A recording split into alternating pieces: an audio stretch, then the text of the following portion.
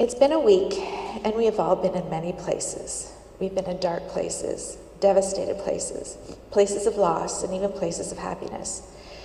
We have all done so far what we've needed to do to get from one day to the next, and sometimes that seems like an impossible task, and on occasion it is.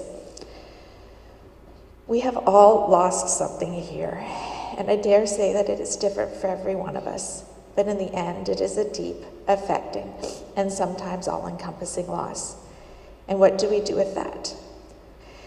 Sam and I have had so many conversations about this. How do we move forward?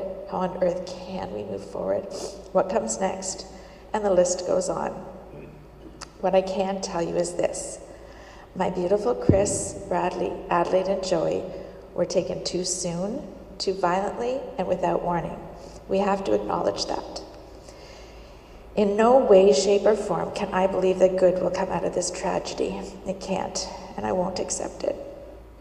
But what I have to take with me is that light that I have found from all of you.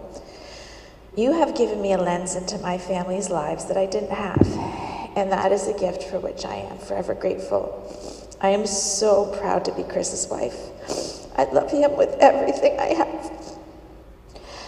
I am so proud to be Bradley's mom.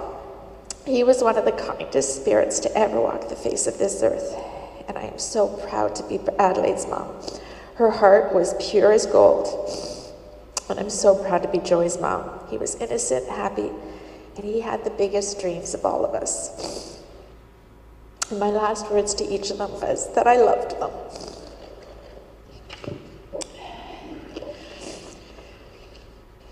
Through all the thoughts and emotions running through me, I did realize one thing, that the light that has shone on our family in the last week and a half far outweighs the shadows I have felt. And with that, we can move forward. We can move forward without feeling guilty of what we have lost and left behind. So let's have those NBA 2K21 games and stack our teams with the best players ever and think of Joey. Take lots and lots of selfies with the ones we love and change our home screens with those pics all the time like Adelaide did. Have those backyard barbecues and raise a glass for Bradley. And finally, please go find the best, worst dad joke ever and say it in memory of Chris.